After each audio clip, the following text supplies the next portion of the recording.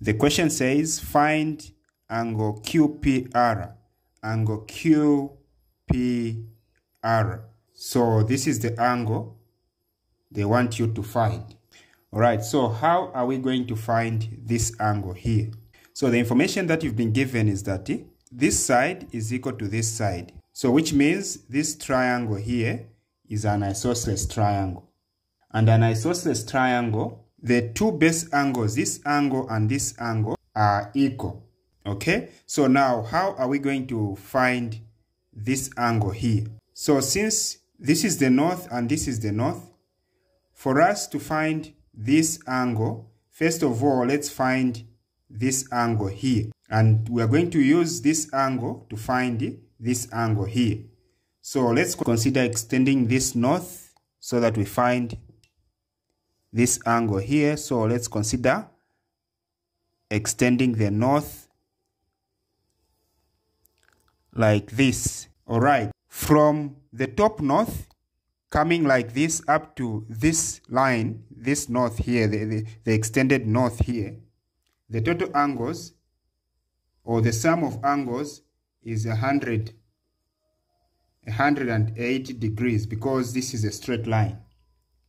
So out of the total angles, which is 180 degrees, we have been given 150. So meaning we can find this angle here. Okay? So we're going to say 180 minus 150 and that gives 30 degrees. So meaning this little angle here is 30 degrees. Alright, again, when you look at this north and this north, they are parallel lines. And this line here is a transversal. So this angle is alternate to this angle. And alternate angles are equal. So meaning this angle also is 100 degrees. This angle is also 100 degrees. So now you can see that we found the entire of this angle. So meaning this entire angle here is 130 degrees because 100 plus 30 you get this. So we are going to use now this angle to find this angle. But remember, this is an isosceles triangle. And an isosceles triangle has the base angles that are equal. So this angle, this base angle is equal to this angle. Okay? So with that information, we are going to give this angle here as x. Let's give it a letter, a known letter x. But remember, this angle also is equal to that angle. So meaning even this one is an x. So for us to find this angle, we are going to say x plus 130 degrees. You should get 180 degrees.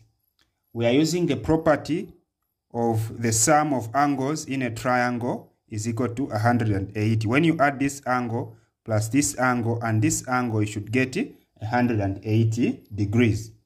So x plus x is 2x plus 130 degrees is equal to 180 degrees.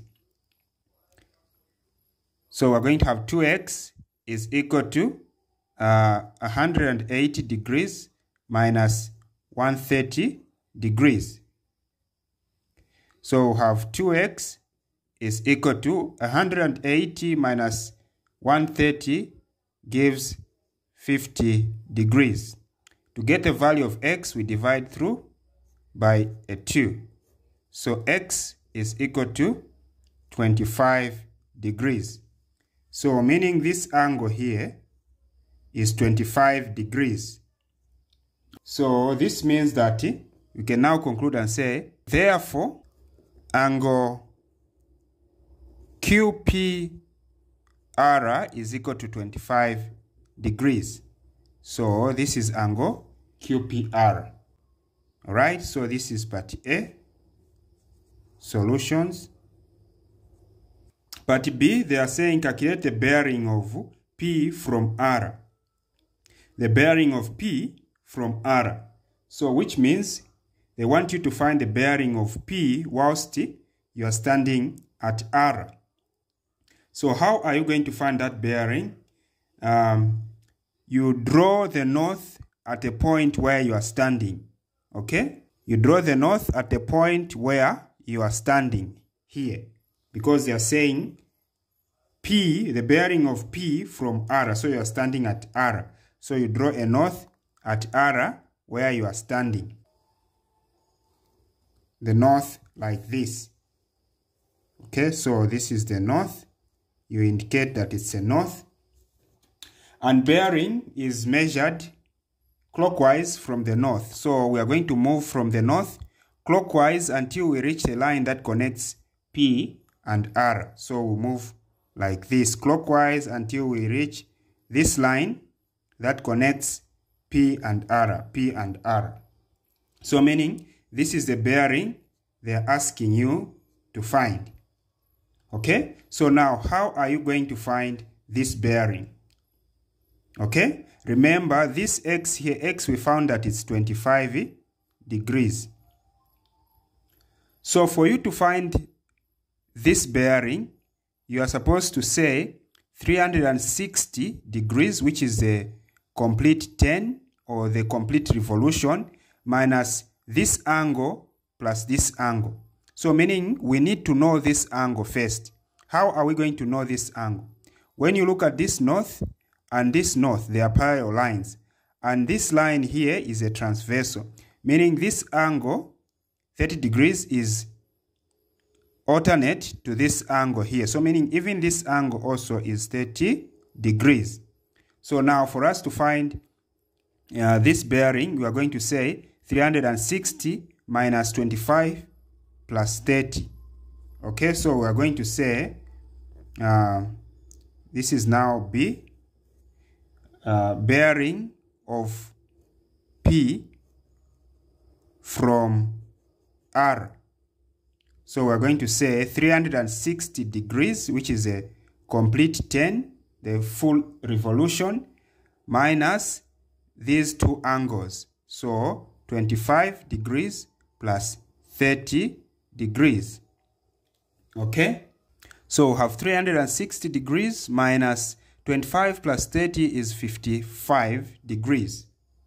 So 360 minus 55 is 305 degrees. So this is the bearing of P from R. Alright, if you are with me up to this point, it means you are enjoying what I'm doing. Please hit the subscribing button, comment, like, and share.